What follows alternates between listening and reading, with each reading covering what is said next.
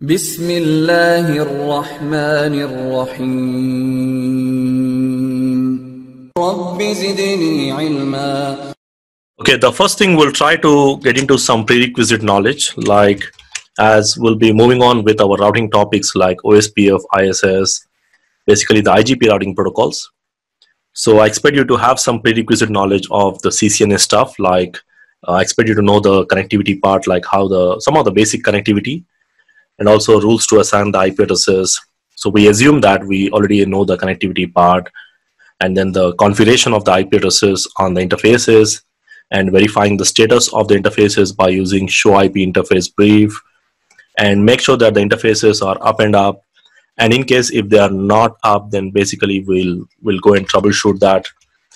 And also I expect you to know some basic routing stuff, like what is routing. So basically routing is a method of sending a packet from one network to another network.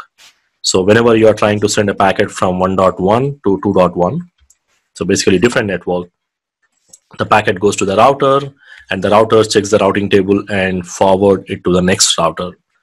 So we need to configure some routing concepts. So that's what we have seen in the generally in the basic routings, what you have learned in the CCNA.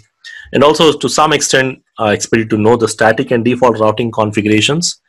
And of course, we may not use static and default routings in our IGP topics mostly.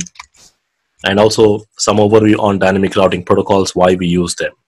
Like other protocols like RAP, EAGRP are also used.